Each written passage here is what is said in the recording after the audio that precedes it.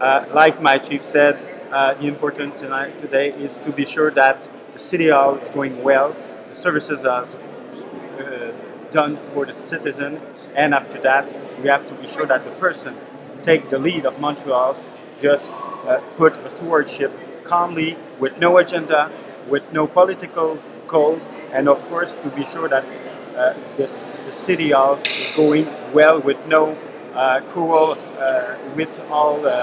old opinion, and like we saw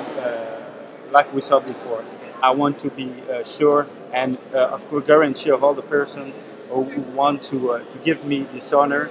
that I'm going to be neutral and I'm not going to lead the agenda of Projet Montreal, but the only thing we have to do right now is to guarantee to the citizen of Montreal that the peace is coming, the best is coming. It's now we put the fight, we live the fight down, and of course we're going to work for the best of the Montrealers. That's why I think I'm the best candidate for the interim.